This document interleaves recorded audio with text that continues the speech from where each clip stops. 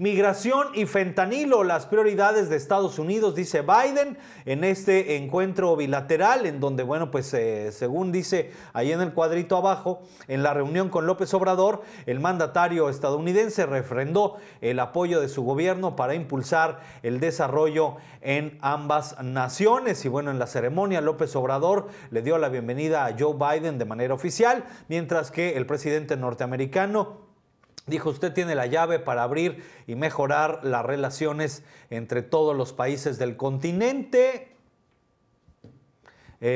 americano, dijo Andrés Manuel López Obrador. O sea, le puso las llaves a Biden.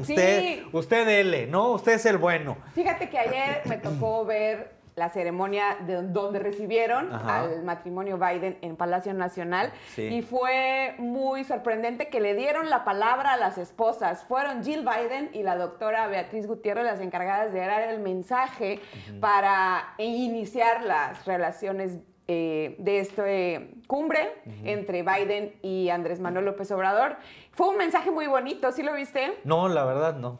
Tocaron el tema de hacer una relación más fuerte, pero sobre todo basándose en el amor y la amistad.